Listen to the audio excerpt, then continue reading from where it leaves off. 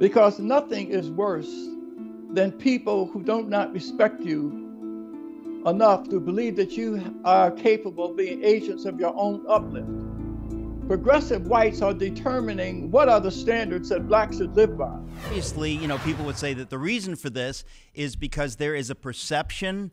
And when I say a perception, I don't even know where the perception is. I don't know if most black people feel this way in America or if it's just certain groups within the black community. But there's a perception that's being pushed by the liberal media that there is racial animus on the parts of white cops toward blacks. That's the narrative that's pushed, and it's why these stories get picked up. What do you say to that? In other words, even I, when I hear some of these stories, your first instinct is to think, wow, did it have to go that way? Why couldn't they have averted this tragedy? So what is your feeling, about, for example, the George Floyd case? Right now, this is red hot. What do you say as somebody who's been in this world forever? You've dealt with these problems. Well, let's look at some facts. I know that's a strange word to use today. But the very fact that 85% of the rioters, and many of them are destroying black businesses, are white. They are not blacks out there just, engaged in this kind of violence. I certainly is a profile of the people who have been rioting for a year in Portland, Oregon. They're burning Bibles and whatnot. But again, when you look at this defund the police campaign, the poll says 82% of blacks when polled to ask about defunding the police. They are not supportive of defunding the police. 60% of blacks polled when asked if racial discrimination is a principal barrier to your progress, the answer is no. And so the question is, where is this great outcry from the black community that says that institutional racism is the principal issue that they're facing? But hasn't this always been the case, though, Bob, that this has been peddled since, Jesse Jackson and Al Sharpton? They claim to be speaking for the black community, but many of us know, and you're telling us, they don't speak for the black community. But they take that on, and somehow, I don't know if it's corporate interests or media interests, deputize them as spokespeople for the black community when you're telling me they don't speak for the black community. Well, we think about the statement that Al Sharpton made at the funeral of George Floyd. And this blows my mind. Al Sharpton said that white America has had their foot on the neck of black America for 300 years. That's why we have never been able to progress and be all that we could be. That's a first of all, it's a lie. And it's a profound statement of impotence for someone to say that we have not been able to progress when we have, the Woodson Center has documented the fact that when we were denied access to hotels, medical schools, insurance companies, we built our own. We had our own Wall Streets. And yet people like Al Sharpton can presume to speak for Black America. But again, there were 4 studies over a course of 12 years by the Joint Center for Political and Economic Studies. This is a liberal think tank in Washington, D.C. When they surveyed blacks every 4 years to ask them in order of importance, what are the critical issues you're facing? Race only came up at 8%. It was healthcare, it was economic development. But yet these facts are never presented. It's as if someone said, if you don't have fact-based truth, then lies become normal. Well, lies about what is representative of black interests is becoming normal today. That's why what we're doing at the Woodson Center is giving a voice to the voiceless in the black community. That's why we brought together 2,500 black mothers of children who lost children to urban violence. They are saying, we support the police. We are against defunding the police. I marvel at where we are in the culture right now. I think that, many of us think, wow, we elected a black president for 2 terms. who are all the racists, whites, that voted for a black president? There are not enough blacks in America to elect a black president. You need a lot of white votes. And of course, tons of people voted to have a president who's black. Now, I disagreed with his policies, but I think a lot of us hoped that simply the optics of having a black man in the White House would change the narrative. But it seems like things have actually gotten much, much worse in the last few years.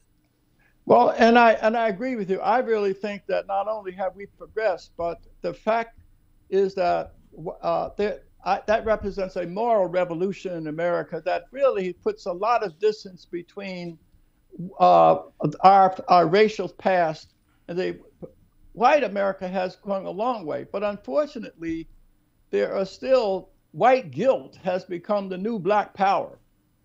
And the message that's being sent to black Americans that we should be defined by what demands we can make on white America. In other words, black identity has become synonymous with black impotence, that somehow to be authentically black, you got to profess your impotence. And whites have to, in order to purchase their innocence, they have to profess their guilt. Well, this is a dangerous kind of conflict. But the answer forward is to give voice to the voiceless. That's why what the Woodson Center did this past week is we had a forum that brought J.D. Vance from Hillbilly Elegy together with Clarence Page. Both of them are from Middletown, Ohio. Because we really believe that we need a multiracial coalition that brings together the interests of low-income whites with low-income blacks.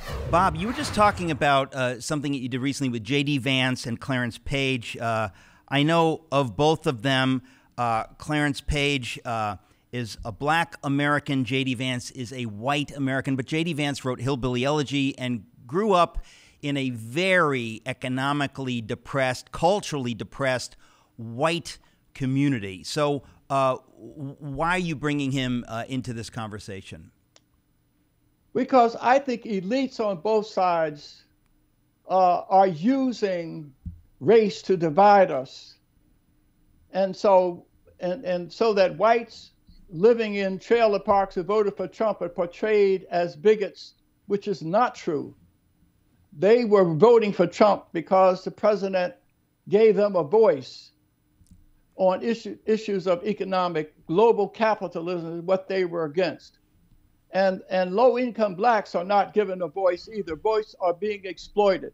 And so what we wanted to do at the Woodson Center is recognize that blacks, low-income blacks, have more in common with low-income blacks than they have with those elites who purport to represent them on either side.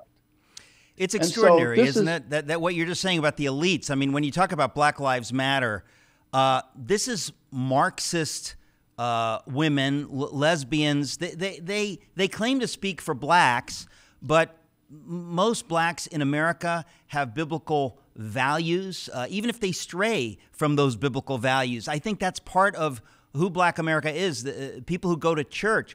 And some people come in and they say, we speak for Black America, and they're putting forth an anti-family, anti-church doctrine. It's a Marxist doctrine, but somehow the media, the white elite media, they love it. They eat it up, and they present them as legitimate voices in the black community.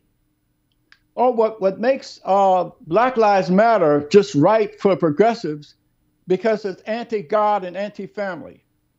So they are the right kind of black folks as far as progressives are concerned.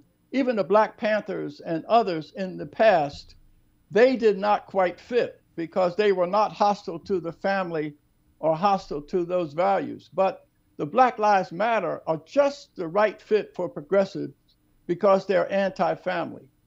But they also typical of Marxist, like the organizer of it.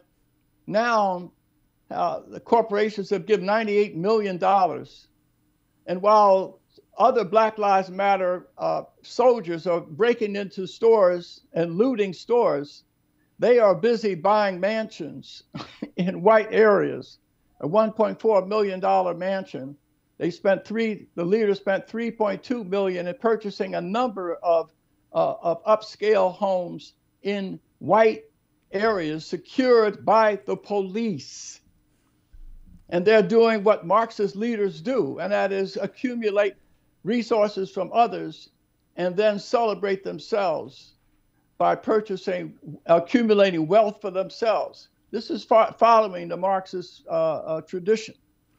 I mean, it seems to me, you know, the more I talk to you and think about this stuff, it really seems the media is the problem. In other words, that if they did not give a megaphone to some of these folks, that we wouldn't know about them. We would listen to common sense. But, you know, they're not having you on CNN, or they're basically sticking to a narrative, and they don't really care. In other words, they're not actually asking black people, what do you think? They're sort of assuming in a condescending, paternalistic, ultimately racist way that they know what blacks think and that they're going to deputize whom they choose, even if it's not in accordance with most of the black people in this country. Well, I think it's even worse than, I grew up in segregation. I was stationed in the South in Mississippi in the 50s and early 60s. But there's a part of me that longs for the old-fashioned bigot. Because nothing is worse than people who do not respect you enough to believe that you are capable of being agents of your own uplift. Progressive whites are determining what are the standards that blacks should live by. There's even a teacher now who refused to accept an essay written about Dr. King because Dr. King used the word Negro, and they determined that Negro is offensive to blacks. Nobody asked Black America whether it is, but they are. And I would not be surprised if that didn't result in a demand for them to remove Dr. King's statue, just as they did in Rochester, New York, with Frederick Douglass's statue. So I don't think there's any end to where the progressives are going. But the only thing that can stop them, and what Woodson Center in 1776 is trying to do, is to provide the means for everyday working men and women, blue collar and low, to speak for themselves, to stand up and say, these progressives do not speak for us. We speak for ourselves. The Woodson Center is trying to get the resources to provide that kind of platform. And if the networks won't produce it, we will develop our own way of communicating this pro-American, supportive agenda. I want to say real quick, I ought to have said it instead of my goofy introduction. I should have said how I met you. It was through Chuck Colson, the Woodson Center. I think it's important for people to know your relationship with Chuck Colson, just because he was so respected in so many communities. But other than Chuck, I wouldn't have known of you. So I was so thrilled to get to know you. And I guess I want to say that there are a lot of evangelical churches, white evangelical churches, that they've got involved in critical race theory. They don't understand the wickedness of the Black Lives Matter movement. And I want to say to them, if you really want to help black people in America, if you really want to bless communities that are struggling, first of all, you get a copy of Bob's book, Lessons from the Least of These. I should have mentioned that, Lessons from the Least of These. But check out the Woodson Center and partner with Bob, because, you know, Bob, I guess as I talk to you, I think to myself, there are so many guilty white people in America, especially in the evangelical church.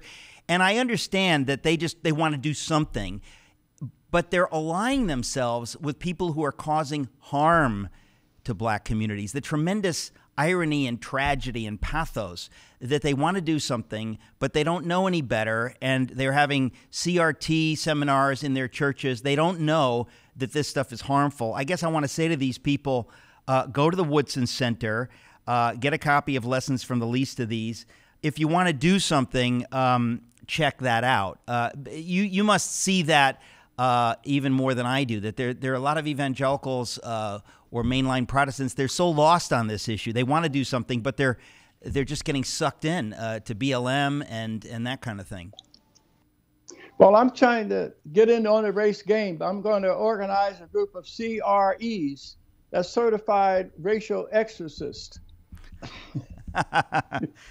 CREs. And okay. we're gonna, we're gonna, and we're going to be teaching, we're going to do BIBLE training. BIBLE. That sounds familiar. I can't put my finger on it. BIBLE. Well, now, do you guys do stuff in churches? What do you all do? What we've done, first of all, we have authored curriculum for teachers, and we have like 8,000 downloads the first 2 weeks when we at the 1776, so that some of our members have testified before state school boards, and in a couple instances in Ohio and other places, those school boards have rejected 1619 and instead accepting 1776. We're also developing curriculums, and we've spoken to charter school representatives. Their parent groups come to us. Their corporations coming to us saying, we don't want to do critical race theory training or to give us an alternative. So the Woodson Center, along with our colleagues, are developing alternatives to race grievance training. And so, but we need your help to help us to do that. But please, if you want an alternative to race grievance training, I call it. In fact, instead of CRD, it should be DIE. DIE, yeah. Well, no, seriously, people don't know how harmful this stuff is, and they're getting sucked in. So I want to say, folks, if you're watching this on YouTube, for example, please send this video to your pastor or to anyone you know and say, if you want to do something good on this issue, look to Bob Woodson, look to the Woodson Center, look to 1776 Unites, because I know that people, they want to do something. So folks, please share this video. I can't reach your pastor myself, but it's really important we get the word out. We struggle to get the word out. We need your help.